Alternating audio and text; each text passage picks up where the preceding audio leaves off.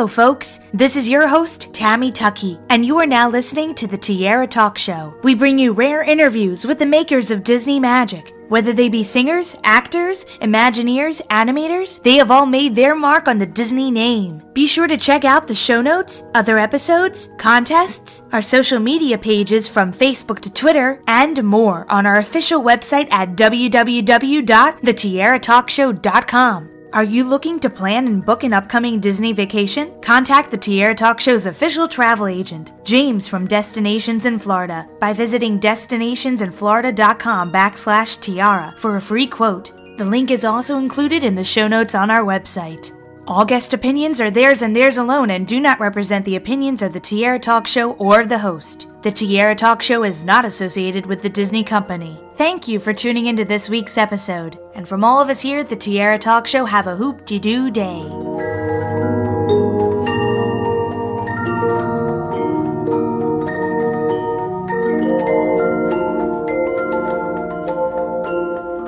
I'm excited to welcome this week's Tiara Talk Show guest, voiceover artist Kat Cressida. Welcome, Kat. Thank you so much, Tammy. It's exciting to be here. I know. I'm very excited to have you on the show. I love talking to people who are in the voiceover business because I've heard it's a very difficult business to be in and get certain jobs and that type of thing. But could you talk about how you first got into the voiceover business? That's a great question. And it's that, obviously it's not the first time that I've been asked it, but every time I'm asked it, I do take a beat to just, first of all, sort of assess, okay, where are things now, and how have they changed over the past 3 years, 5 years, 10 years? I've been really fortunate to be doing it now for, I think it's 16 years, is from the first time that my first workshop. So, as you can imagine, technology, very different back then. We did have cell phones, but they were not little mini computers, and people did not have home studios, and voiceover back then, when I first started taking workshops, was a very different landscape. There was a very specific group, a very gifted, talented, diehard group that's what they did, was voiceover. And for the most, there was some crossing over, but there was the people who did animation, the people who did commercials, the people who did trailers and promos, which for the most part back then were all men. It's really changed dramatically in a fantastic way. Now it's open to women, and I do a lot of promos and trailer work as well. I think one of my first jobs after I took my first few voiceover workshops, they were probably for games. I feel like the first one was for a pilot game, sort of like a Air Force pilot. And back then, they didn't even have the technology to do what games now can have endless dialogue. It could go on for like 10 hours of wall-to-wall dialogue.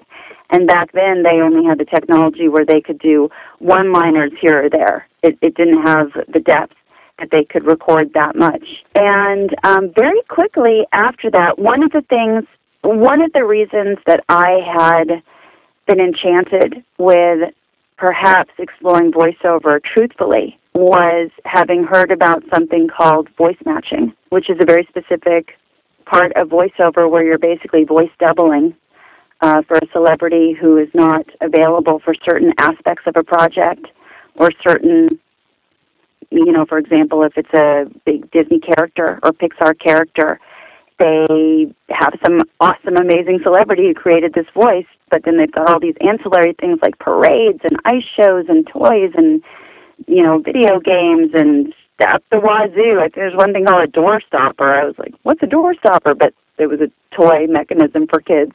They'll have someone who sort of does the backup for when the celebrity is not available. And I was fascinated with the fact that this was sort of this audio illusion was going on where it really sounded like the character, but it was someone else. Was fortunate to take a few early classes with some of the greats. And that was really exciting to learn that there were different things you could do with your voice. And then one of my first gigs, I think it was in the first 3 or 4 months of being signed with one of the smaller voiceover agencies, was they were looking for Dee Dee, for Dexter's Laboratory. It had been a thesis project by Gendy, the creator, when he was at CalArts as a student. It was literally his graduate thesis project, and somehow it had managed to get picked up for just a small number of episodes. It was when Cartoon Network was brand spanking new. I think they had Cow and Chicken.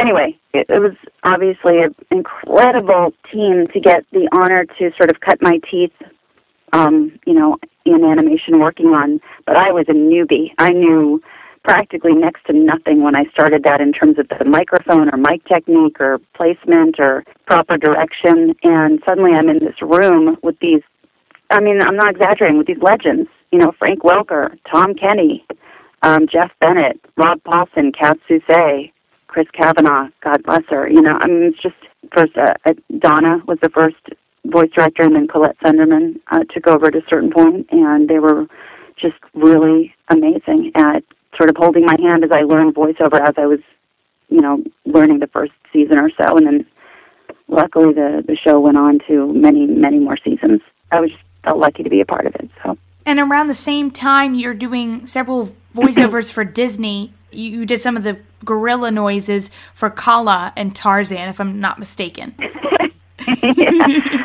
That was pretty early on, and that was that was a weird one. I remember that. We had one night to prepare for it, and then we went in live to, it was Disney Character Voices that was doing that. And it was sort of a voice match, but not really. They were looking for someone who could sound like a gorilla, but also with human-esque, humanoid expressions and reactions. Glenn Close was amazing, and she was the voice of Kala, so it wasn't really a voice match for Kala, per se, but it was all of the gorilla sounds for her, all of the yells and reactions and screams and what they call walla. I wanted so badly to do anything for Disney. I hadn't yet worked for them on anything, so the idea of being a part of an animated anything for Disney was just beyond the beyond. And I remember thinking, of course, the first real audition I get where I'm going in person, it's to be a gorilla. And I wasn't someone who specialized in animal sound. There are some gifted voice talents who really are just amazing at all of that. And again, I was pretty new to it all, but I rented Gorillas in the Mist. I went to my local Blockbuster and I got Gorillas in the Mist, and probably one other. I think I got that one with Charlize Theron. It was right before the movie released. That's why it was so unusual, was that they were it was a dream gig in that, when you're a kid and you picture how animation goes, you don't realize that they record that stuff all ahead of time.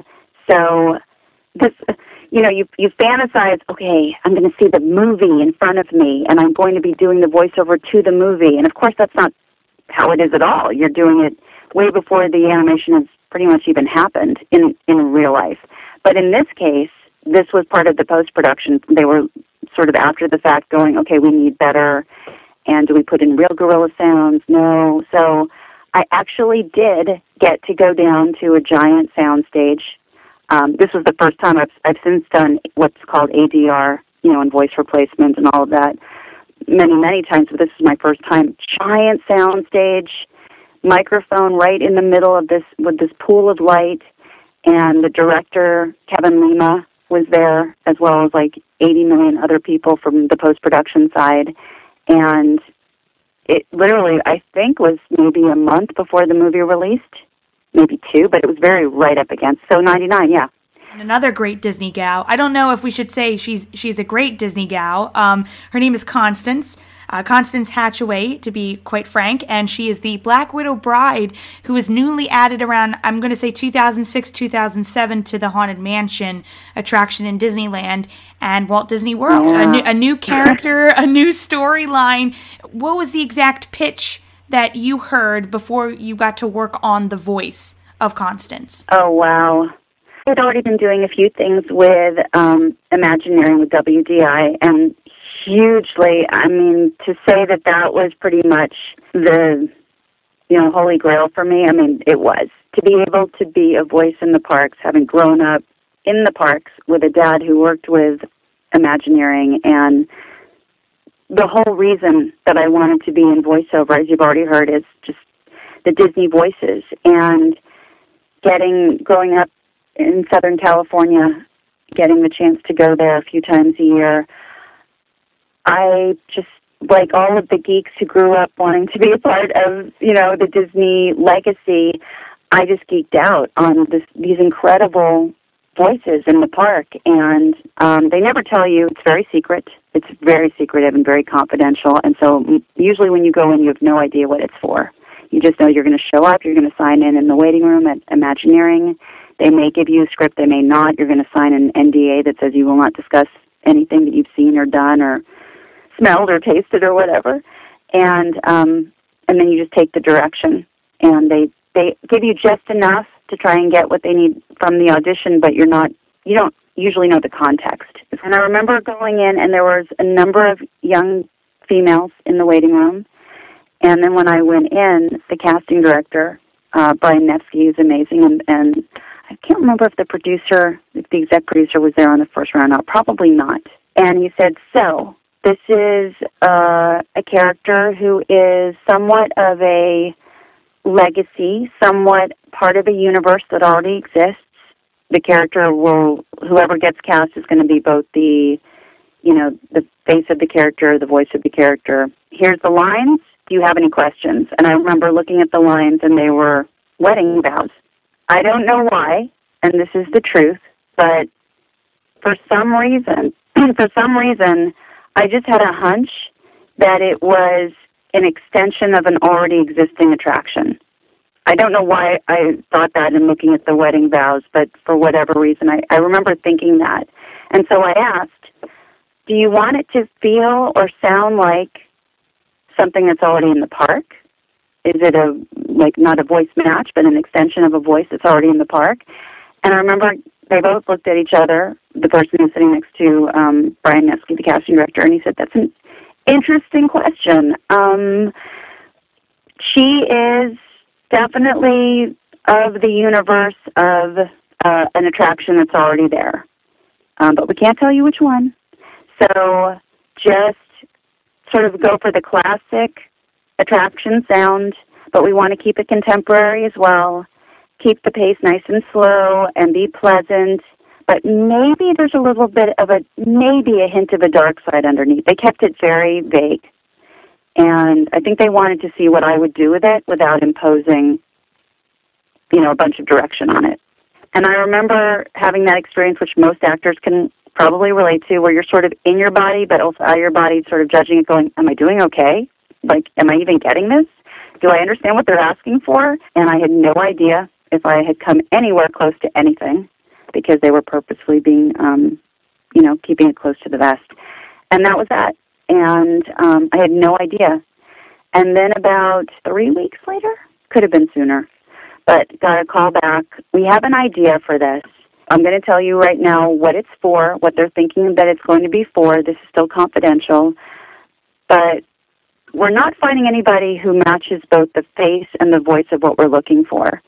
So I'm thinking that maybe we split it the way has always been the tradition at the mansion, where, you've got the person who's the face, and then we've got the person who's the voice, and that may be the perfect meshing of the character, but we know that we love your voice, and we think your voice is right for it. So I was super excited, but now at least I knew the universe it was in, and that gave me some really nice reference points. And I remember I pulled an all-nighter. I stayed up all night from nerves and just, I have to be true to this legacy. I have to find somehow a voice that feels like it's part of the mansion, but still contemporary and relevant, and still didn't have much direction other than we wanted to feel of the universe. The recording session, once I finally got the game, was so short, I was begging them to let me keep going. We were in and out, I think, in 10 minutes. And they knew what they wanted. And they didn't want it to sound over anything. They wanted to feel natural and playful. I could have gone on, obviously, doing it all day, just knowing, oh, my God, I'm going to be a voice in the classic mansion. I can't. This will never happen again. There will never be another thing that's classic, that's so, there's pirates and there's Haunted Mansion. And you're never going to find an opportunity where you're going to be a part of all those classic voices and somehow get a chance to be right up next to them. So I knew it was a once-in-a-lifetime thing, so I wanted to go on forever, but they only needed about 10 minutes with me. And what did your friends and family say when they finally got to see it in person or hear the news? I think the reaction for me and anybody, it's weird because, first of all, I've been going on that attraction since I was 4, maybe younger. I know my dad tricked me into going on because he said it was the Magic Castle because I was scared. And I've been, seeing it, living it, breathing it since I was 4, and you know it. That's what's so great about it. It never gets, for me anyway, it never gets old. And yet suddenly there's this new character, and not only is it a new character, it's your voice. So your brain doesn't quite know what to do with that. And I don't mean that, I'm not trying to sound, mystical or anything. Literally, I think probably the first 25, 30 times that I went on it, it still was weird because it's the mansion, and yet suddenly, wait, that's me. And I've been with people, oh no, I want to go with you. I want to see your reaction. I want to sit next to the bride. And we all get kind of weirded out for a second because, oh my God, that is you. Oh my God, that's totally you. So it definitely has been weird for people who know the attraction, know me, and then suddenly they're hearing the voice. So I've heard a rumor that besides growing up at the theme parks with your father who was working with Imagineering, that you also worked at the Disney theme parks. I did. I was a cast member. Yep. I knew when I interviewed, I didn't even have a car when I did this, and we lived up in, Los Angeles proper, and my mom was like, really? You're going to get a job at Disneyland? How are you planning to get there? And I said, I don't know. I'll figure it out. I applied without even having a mode of transportation. And I ended up learning how to drive a stick so that I could drive down every day on the 5. And this is before they expanded the 5. So I probably logged in about 4 hours a day. I really wanted to be working at the park. So I knew that I wanted to be doing something where you got a chance to speak. I was already, I was one of those obnoxious tots that at the age of 4 had discovered acting and just knew that theater was where I was meant to be. So even in the interview, I remember saying he was asking me questions, and he was supposed to go through, they're supposed to consider you for everything when they meet with you, at least back in the day that I was doing this. They're supposed to look at you and consider where you might best fit in, how they can best cast you. And I really wanted to do Storybook Land because of getting to speak on the microphone and tell fairy tales. I probably brought it up 5 times in the interview to the point where I think he must have said, it's duly noted that you would like to be considered for Storybook Land, but there is quite a wait list for it, and you would have to audition for it. And I was like, bring it on. I can say, honestly, it was my first official voiceover gig, and I loved it. Well, now I have 3 Disney questions I always ask my guests. They're called the Fab 3, so we'll start with the Donald one. And the Donald one is, as a child, what Disney film was one of your favorites to watch over and over again? Pinocchio. And our Goofy question, what Disney character do you think would be your best friend if you met them in person? Best friend. Wow. Probably Pocahontas, what she stood for and who she was. That seems to come to mind because she was pretty grounded and, And our Mickey question, if I asked you to name any Disney song at this very moment, what immediately comes to mind? The opening theme song to Peter Pan. Thank you so much, Kat, for being on the show. I just want to make sure I send listeners to your website, which I'm going to include all your links to your social media pages below in our show notes. And you can head to Kat's website, also her Instagram page, her Twitter and Facebook pages. Go ahead, follow her over there, listeners. Again, thank you so much for coming on the show, Kat. This was a lot of fun, and I hope we can have you back on the show soon. Thanks, Tammy. It was a pleasure to be here.